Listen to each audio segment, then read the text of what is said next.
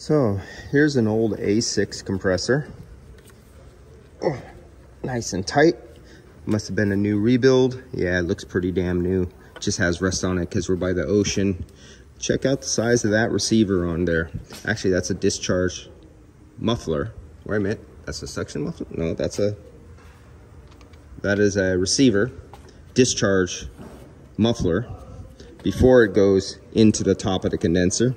Here's the liquid line coming out. They got a modern, this is to get rid of the old VRFD, god damn, I forgot the name of it. It has like an expansion valve and a POA device all in one thing, a VIR assembly. Damn, I can't even remember. My dad used to have me rebuild them when I was a kid. But they get rid of that and they replace it with this little tube and turn it into a simple cycling system. So you got a low pressure cycling here. Here's your oil return. And I think they're going to put an accumulator in replace onto this. So they're converting it over to an accumulator. Looks like they got a new evaporator. And smaller parallel style one, yes, and too bad it didn't have a tighter fin count. They can make it a little more efficient. Doing a little modification there. Yeah, old expansion valve. Oh, wait a minute. Oh, yeah, that's right. They're not turning it into an orifice tube system. This is going to be the safety for the low side. And it is staying an expansion valve system. Don't get to see many of these no more. Dying breed. And your old airbox system right here to go to your heater core, or see, there's the heater core right there.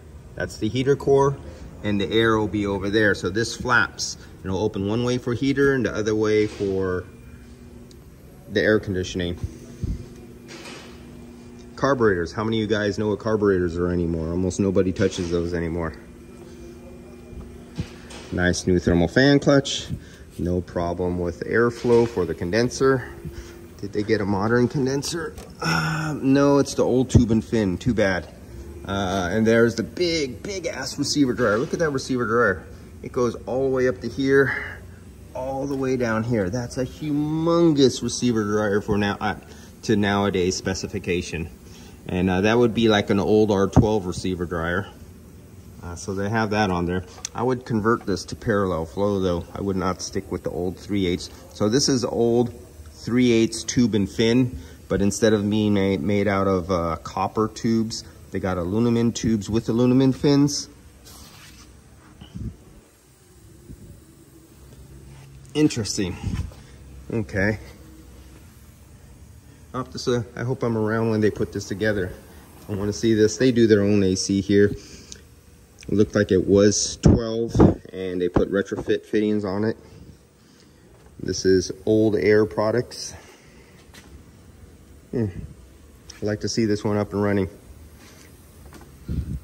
This is what I grew up as a kid. My dad taught me was rebuild these, and he would sell them. And we'd rebuild them in the house in the garage. All right, guys, I'll see ya.